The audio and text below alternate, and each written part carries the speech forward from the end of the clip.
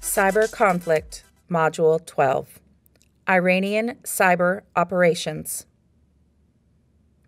Once you have completed the readings, lecture, activity, and assessment, you will be able to identify the target associated with Operation Olympic Games, articulate how and what type of equipment was affected by the Stuxnet virus at the Natanz, Iran nuclear site.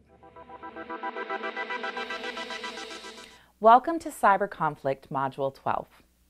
In the last lecture, we looked at two pillars of Iranian cyber defense strategy. One pillar includes ensuring regime survival through surveillance and information blocking.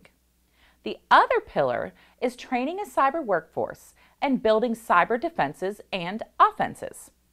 We will discuss these training and building operations in this lecture. After Stuxnet, the year 2011 and 2012 saw additional malware intrusions into Iranian networks. The Duke malware, discovered in 2011, is believed to be related to the Stuxnet worm. It exploited vulnerabilities in Microsoft Windows and likely was engineered to spy on computer systems. The Flame malware, discovered in 2012, likely also was engineered for spying, but it was much more sophisticated, with abilities to capture audio recording, keyboard activity, and network traffic, and possibly even grab contact information from nearby Bluetooth-enabled devices. The Flame malware infected computer systems throughout the Middle East, but Iran suffered the most. In response to these malware intrusions, the supreme leader of Iran ordered the creation of a Supreme Council of Cyberspace to pool the country's cyber talent and stem the damage from the onslaught of malicious attacks.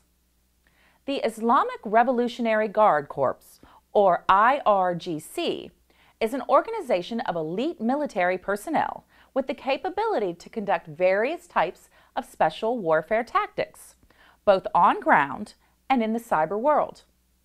Although initial training in computer science and malware takes place within Iran's universities, the IRGC cultivates selected individuals into highly skilled offensive and defensive cyber warriors, conducting such operations as the intrusion into a flood control dam in New York, noted in the last lecture. Reports are that the IRGC cyber warfare program employs nearly 2,400 people. In addition to the IRGC program, Iran has created a Maher Center for Information Security that operates as part of its Information Technologies Ministry. The Maher Center defends Iranian governmental and military networks and conducts research into malware engineering, possibly for use in future attacks. In an offensive move, Iran launched multiple network reconnaissance campaigns to gain proprietary information about the critical infrastructure systems of more than a dozen countries. These efforts targeted oil and gas production, major defense contractors, airports, telecommunications, and even U.S. military installations. In August 2012, Iran initiated a massive counterattack against Saudi Arabia. Using the Shamoon virus, which was partially reverse engineered from the Flame virus, Iran corrupted more than 30,000 computers in the Saudi oil company, or Aramco.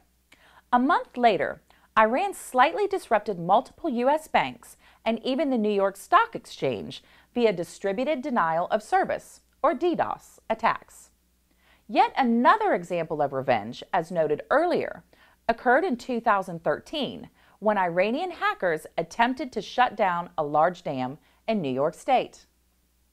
Although executing the revenge attacks was somewhat impressive in terms of ingenuity, none seemed to require an exceptional degree of sophistication.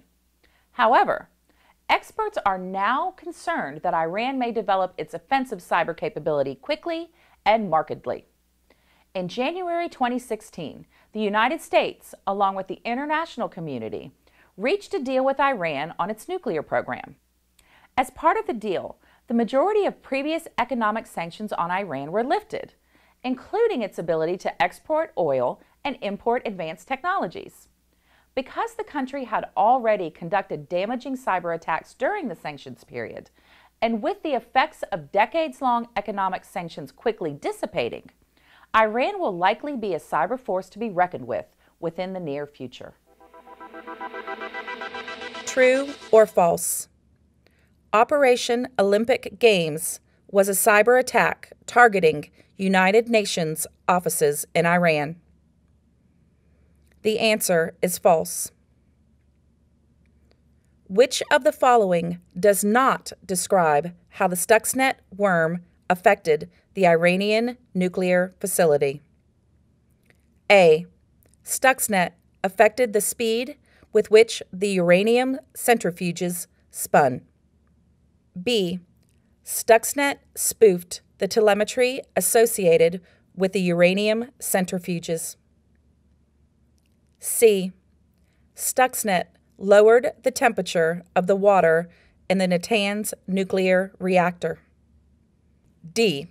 Stuxnet worked in conjunction with the Duke malware to exploit vulnerabilities in the Microsoft operating system used at Natanz. The answer is C. Stuxnet lowered the temperature of the water in the Natanz nuclear reactor. The activity for this module asks that you research the Stuxnet worm. How many lines of code did the worm comprise? What vulnerabilities did the 4 0 days exploit? Besides knowing the types of centrifuges and industrial control systems that were used at Natanz, what would the Stuxnet creators have needed to know to produce the worm?